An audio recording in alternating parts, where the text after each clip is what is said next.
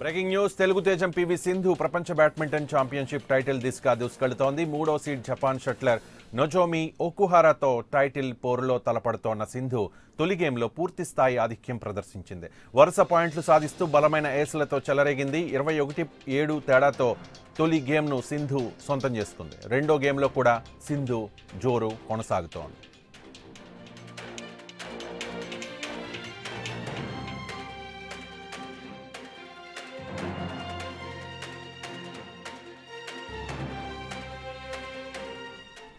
ఇరవై 21-7 తేడాతో తొలి గేమ్ను సింధు సొంతం చేసుకుంది. రెండో గేమ్లో కూడా సింధు జోరు కొనసాగుతోంది. దూకుడు మీదున్న సింధు 11-4 ఆధిక్యంలో కొనసాగుతోంది.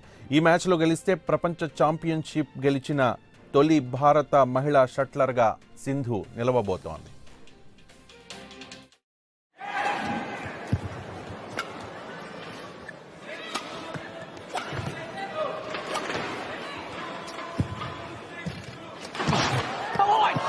Believe it. Now she came into the World Championship as a favorite. The other World Championships, the two where she's medaled, there's a challenge, momentum. Uhara.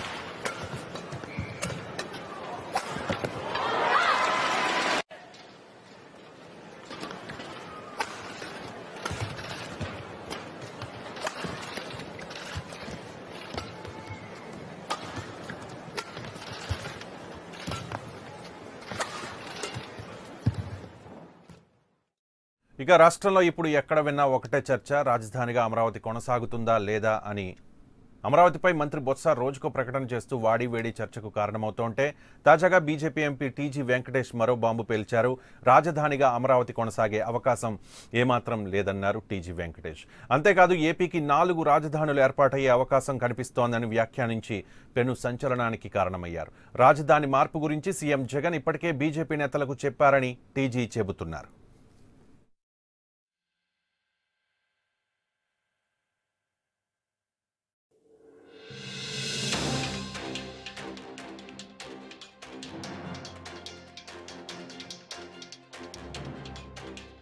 రాష్ట్రానికి కాబోయే 4 రాజధానులేవో ఆ పేర్లను కూడా ప్రకటించేశారు టీజీ వెంకటేష్. విజయనగరం, కాకినాడ, గుంటూరు, కడప జిల్లాలు ఏపీకి రాజధానులు కాబోతున్నాయంటూ టీజీ జోస్యం చెప్పారు.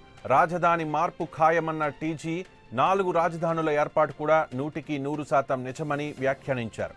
4 రాజధానులు ఏర్పాటు చేయాలన్న యోచన జగన్కి ఉండబట్టే ఆయా ప్రాంతాల్లో వారిని డిప్యూటీ సీఎంలుగా నియమించారని టీజీ అన్నారు. రాజధాని మార్పుపై కేంద్రానికి జగన్ ముందే సమాచారం ఇచ్చారన్న టీజీ వెంకటేష్ పోలవరం టెండర్ల విషయంలో మాత్రం కేంద్రాన్ని సంప్రదించలేదని తెలిపారు.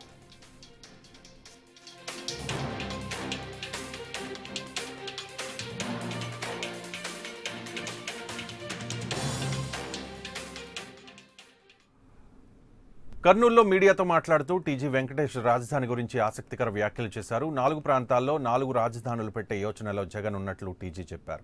అన్ని ప్రాంతాల్ని అభివృద్ధి చేయాలనే ఆలోచనతో సీఎం ముందుకు వెడుతున్నారంట ఉన్న టీజీ వెంకటేష్తో మా ప్రతినిధి శ్రీనివాస్ ఫేస్ టు ఫేస్.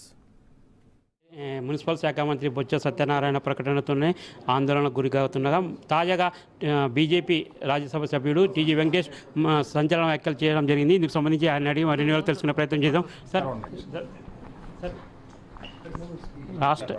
రాష్ట్ర రాజధానిపై మారుతుంది అన్న అభిప్రాయం మీరు వ్యక్తం చేస్తున్నారు కదా సార్?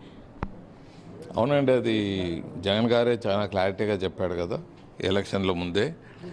ఇది ఈ ప్రాంతం రాజధానికి పనికిరాదు, భవనాలంతా కూలిపోయేదానికి అవకాశాలు ఉన్నాయి, రైతులు కూడా చాలా నష్టపోతున్నారు, వాళ్ళ భూములు వాళ్ళకు వాపసు ఇస్తాను మా ప్రభుత్వం వస్తాయని చాలా మీటింగ్లో చెప్పడం జరిగింది. ఆయన అన్నీ చెప్పినవి నిరూపించుకుంటూ పోతున్నారు. రాజధాని అక్కడే కంటిన్యూ కావటం ఉండదు అని బీజేపీ అధిష్టానానికి చెప్పడం జరిగింది. అధిష్టానం కూడా నాతో మాట్లాడినప్పుడు చెప్పడం జరిగింది.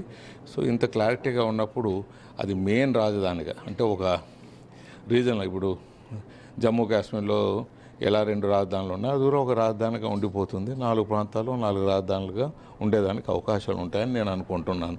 అంటే you can call it anything. 4 సెక్రటరేట్గా 4 ప్రాంతాలకు ఒక సెక్రటరేట్గా 4 ప్రాంతాలు అభివృద్ధి చెందే దిశలో ముందుకు పోతుంది. గతంలో కూడా రాయలసీమ హక్కుల వేదిక తరఫున మీరు రాయలసీమలో కూడా రాజధాని ఏర్పాటు చేస్తే రాయలసీమ వెనుకబడిన ప్రాంతం కూడా అభివృద్ధి చెందుతుంది కూడా అది డిమాండ్. అదే 4 ప్రాంతాల్లో పెడితే ఇది మా ప్రాంతానికి కూడా ఎలా వస్తుంది కదా, ఇంకా 4 ప్రాంతాల్లో పెట్టమని రిక్వెస్ట్ చేస్తాం. అందులో ఒకటి మా ప్రాంతానికి కూడా వస్తుందని కోరుకుంటున్నాను. ఇప్పుడు పోలవరంపై కూడా రివర్స్ టెండర్లో హైకోర్టు చెక్కెదిరైన సమయంలో కేంద్ర ప్రభుత్వం కూడా ప్రాజెక్టుపై కామెంట్ చేసింది. అంటే నిధులు ఇస్తున్నాం కాబట్టి ఆ ప్రాజెక్టుపై కంట్రోల్ చేసే అధికారం కూడా ఉందని కూడా కేంద్రం ప్రకటించింది. ఇప్పుడు అక్కడ కంట్రోల్ చేసే అధికారం ఉందా లేదా అనే దానికన్నా క్వశ్చను, ప్రాజెక్టు డిలే అయిపోతే మళ్ళీ ప్రాజెక్టు ఎస్కలేట్ అవుతుంది, మళ్ళీ కేంద్ర ప్రభుత్వం అంత డబ్బులు భరించాల్సి వస్తుంది. ప్రాజెక్ట్ లేట్ అయితే ప్రజలు కూడా ఇబ్బంది పడుతుంది. ముఖ్యంగా రాయలసీమ ప్రాంత వాసులకు కృష్ణా వాటర్ మేము వాడుకొని ఆ కృష్ణా వాటరు ఆంధ్ర ప్రాంతంలో పోయే కృష్ణా వాటర్కు గోదావరి నీళ్ళు ఇచ్చే విధానంలో ఇది ఈ ప్రాజెక్టు రాజశేఖర రెడ్డి గారు శ్రీకారం చుట్టడం, అలాగే చంద్రబాబు నాయుడు గారు ప్రభుత్వం ముందుకు తీసుకోపోవటం ఇది జరిగింది. సో దీన్ని మనం ఏమాత్రం దీన్ని హోల్డ్ చేసినా ప్రజలు నష్టపోతారని నేను తెలియజేస్తున్నాను. వరదలు వచ్చి లక్షల క్యూసెక్లు సముద్రంలో కలుస్తున్న ఈ సమయంలో రాయలసీమకు మళ్లించలేని ప్రభుత్వము భవిష్యత్తులో గోదావరి నుంచి శ్రీశైలానికి నీరు తీసుకొస్తారంటే ఇది నమ్మకకంగా ఉందా సార్? అంటే ఇది మీరు అర్థం చేసుకోండి, ఇది కేసీఆర్ భాష. కేసీఆర్ గారిని నమ్మరాదని నేను చెప్తున్నాను. ఎందుకంటే ఆయన స్వలాభి, ఆయన సొంతం ఆయన సీటు కోసమో లేకపోతే ఆయన ప్రాంతాని కోసమే చూసుకుంటాడు. కానీ రాష్ట్రం ఆంధ్ర ప్రాంతం కోసం ఆయన కట్టుబడో లేకపోతే ఆయన చేస్తాడనుకోవటం భ్రమగా ఉంటుంది. ఆయనతో కలిస్తే కాలిపోతాము, ఆయనతో కలవరాదు. మనం ఆయనతో క్లారిటీగా మనం ఉన్న ఇష్యూస్ సెటిల్ చేయమని మనం అడగాలి. ముందు మనకు వచ్చే బకాయిలు, ఆంధ్ర రాష్ట్రం చాలా ఇబ్బందుల్లో ఉన్నది, ఫైనాన్షియల్ క్రంచ్లో ఉన్నది. ముందు బకాయిలు ఇవ్వమనండి కేసీఆర్ గారిని, అది లెక్కలు తేల్చమనండి. అలాగే ఢిల్లీలో ఉండే ఏపీ బాండ్ డిస్ట్రిబ్యూట్ చేయమనండి. మళ్ళీ ఆంధ్రాలో కొద్దిగా మాకు హక్కులు ఉన్నాయి కొన్ని ప్రాపర్టీస్ మీద, ల్యాండ్స్ మీద, దాని విషయం తేల్చమనండి. అది వస్తుందా పోతుందా ఎంత వస్తుందో అది తేల్చినాక కొత్త ప్రాజెక్ట్ కోసం ఆలోచిస్తే బాగుంటుంది. కానీ ఇష్యూస్ పెండింగ్ పెట్టుకొని ఉన్న ఇష్యూసే సెట్ చేయకుండా కొత్త ఇష్యూస్ నెత్తి మీద బండ వేసుకున్నట్లు ఉంటుంది ఆయనతో ముందుకు పోతే. సార్, పోతిరెడ్డిపాడు ద్వారా ఫ్లడ్ వస్తున్న సమయంలో పోతిరెడ్డిపాడు ద్వారా రాయలసీమకు వాడుకుంటుంటే తెలంగాణ ప్రభుత్వం కంప్లైంట్ ఇచ్చింది సార్.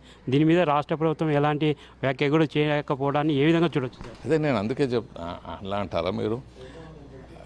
అంటే మనం దాని సబ్జెక్ట్ కన్నా